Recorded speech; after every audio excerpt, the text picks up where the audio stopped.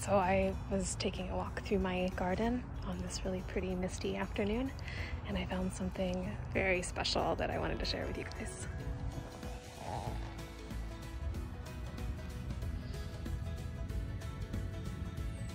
Four-leaf clovers.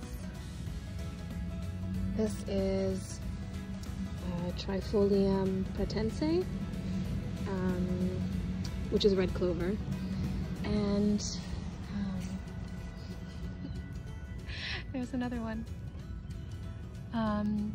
This specific genus of clover, well, actually there are 300, roughly 300 different species in the genus Trifolium.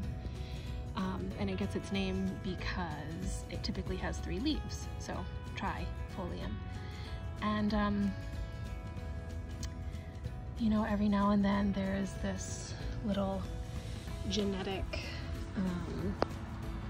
occurrence in the plant's development, and you get 4 leaves. Like, get out of here. Get out of here, resin. You cannot. You cannot get out of here. I don't know if you've ever watched a robin pull a worm out of the ground. It's kind of violent. Anyway, we just kind of have our spring getting going here. It's like the end of April. It's like 55 degrees out today, and it's going to go down in the 30s tonight, so it still gets quite cold. Let's see, Beltane is in a few days, and that's usually when I get to put all my little plant starts out, and I'm still in the process of hardening them off.